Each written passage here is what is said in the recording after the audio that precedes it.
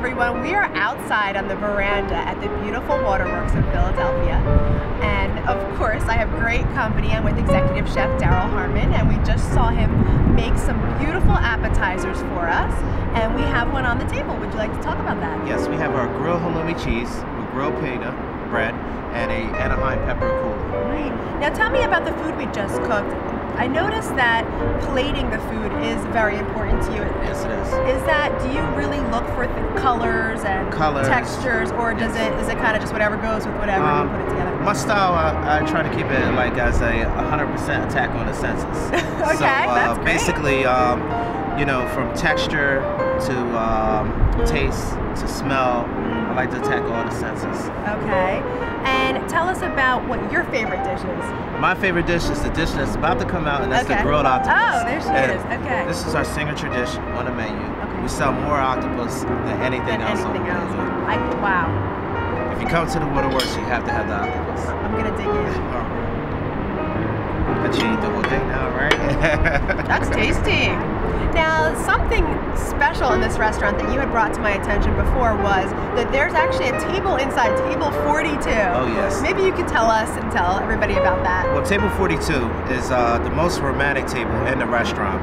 We had over 300 proposals at table 42. So if you want to get married, come here and sit at table 42. Come here, sit at table 42. Maybe you'll be the lucky one next time. So when we were in the kitchen, you had two helpers. They're your sous chefs. Can you tell me about them and tell everybody about them while I eat? Isaka Fafano's sous chef and Curtis Johnson. I believe, you know, being an executive chef is great, but you have to have a team behind you, and that's what makes you better. Tell me about the history of this restaurant. Okay, basically the Waterworks was the first municipal water system in Philadelphia. It was built in 1812.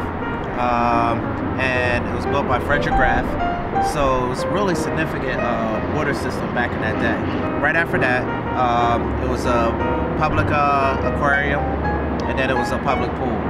Yeah. That's so interesting. And then when did you come on board? I came on board 2007.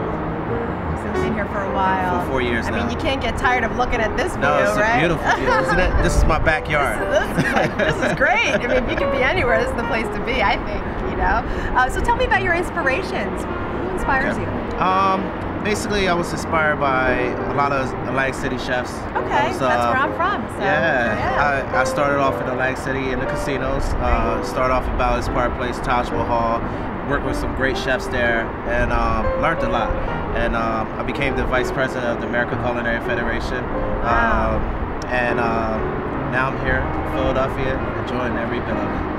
Well, Chef, I guess Executive Chef Daryl Harmon, thank you so much for taking the time to show us how to make some of these great staple foods that you have here at Waterworks, and we really appreciate your time. Thank you for joining us again for another episode of Meet the Chefs. And also, for more episodes of Meet the Chefs and Just Dessert, you can check out acweekly.com at any time. And if you're a restaurant that would like to showcase your great food, go to acweekly.com. Thank you, everybody.